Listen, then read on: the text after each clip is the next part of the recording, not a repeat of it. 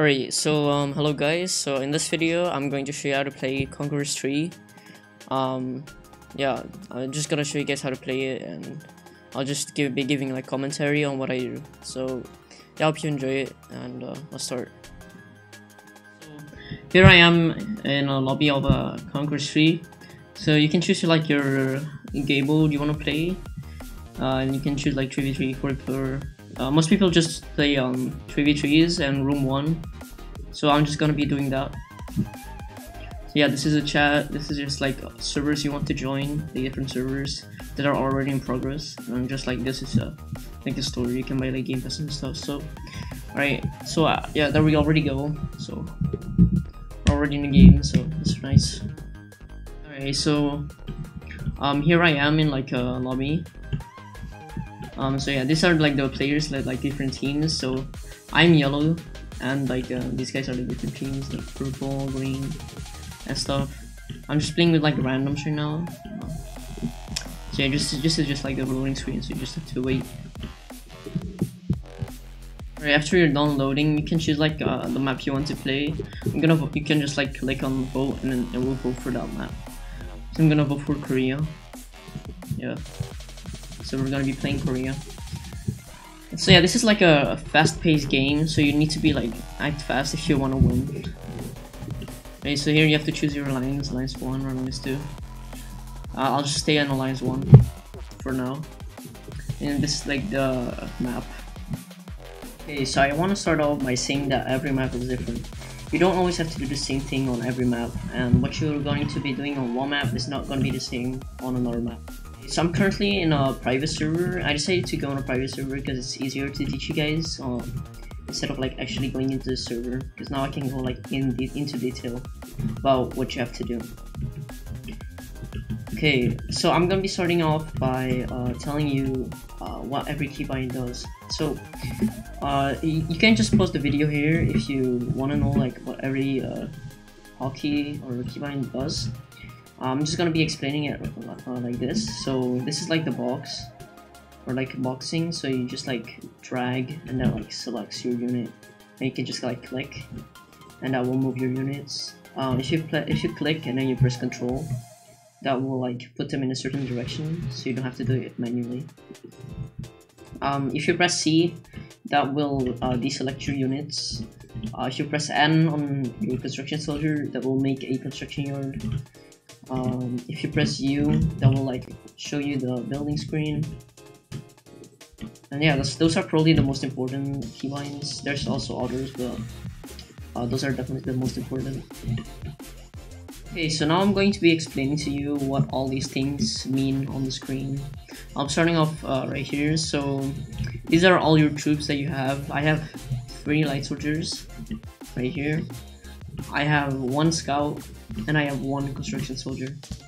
10 next to it means like the cap, so that's the maximum amount you can make.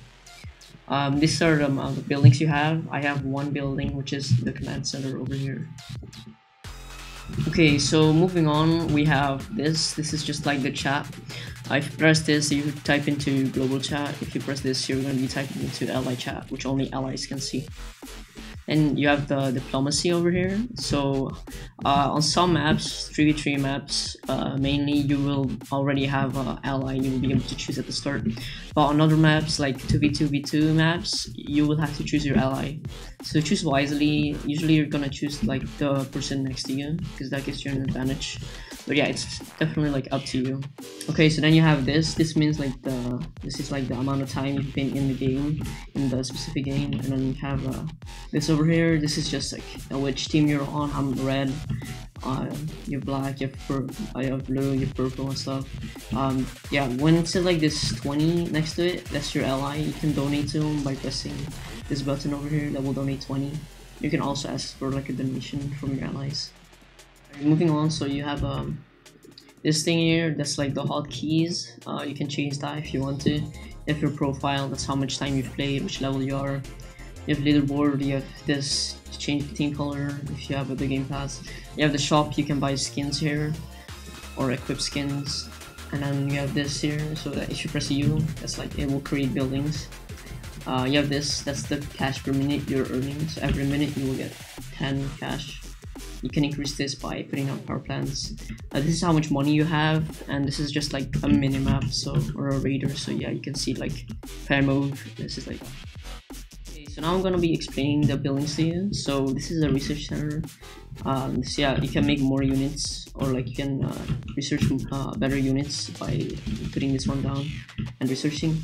And you have a hospital. This will heal your units. Bunker, garrison. It's not really useful. Barracks is very important. This will allow you to make troops.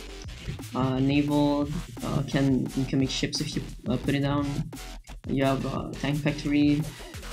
To make tanks. You have airport to make planes. This will increase the cap. So tank house, soldier house stuff.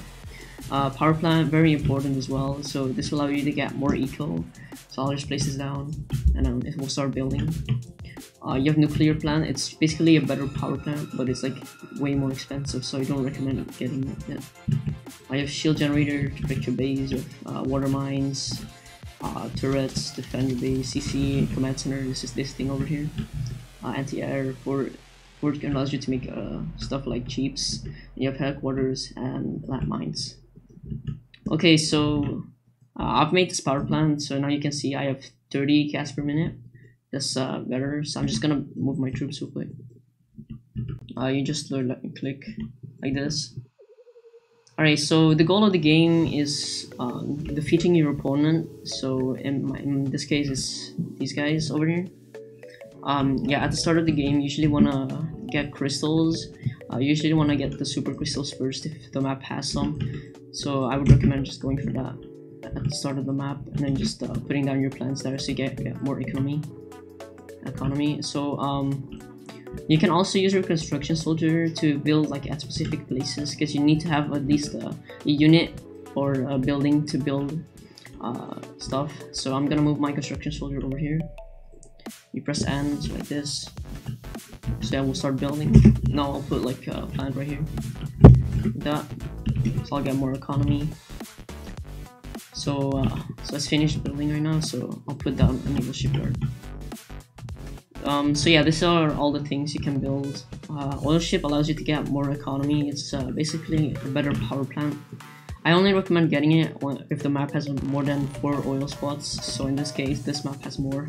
So I would get oil in this map. Gun modes and stuff, it's just like there's just damage to enemy ships or enemy buildings. Okay, so now I'm gonna explain to you what micromanaging is. So I'm just gonna put this cat away. So for example, I'm fighting someone here. This troop over here gets really low on HP. I want to move it back to let it go out of range, and I want to move it back here. So now the enemy will retarget to this troop, and this troop will not be targeted. So yeah, that's micromanaging. You can also block people for enemies from building stuff. So if I put this down, this will block the enemy from building here. They can still build the plant, but this will block the enemy from building like buildings next to it. So they can't, for example, put a soldier house here because there's an enemy building. Okay, so I don't really know what else to explain to you, so I'm just gonna do this real quick. So I'll just show you how you can put this down. So just go to an oil spot, press N, there you go. For example, you can get barracks as well, like this. You can start producing units. I recommend you get light soldiers and snipers at the start. It really depends on the map though, because some maps you're gonna need heavy soldiers because they do more damage. But if you wanna take out other infantry, I recommend you use snipers and you block with the light soldiers. Yeah, on some other maps you want to use heavy soldiers to destroy enemy buildings because they can destroy enemy buildings fast. So yeah, if you have any more questions, just like send me a message, I'll help you out, or just put it down in the comments. So yeah, if this helped you, make sure to like and subscribe if you want to. So yeah,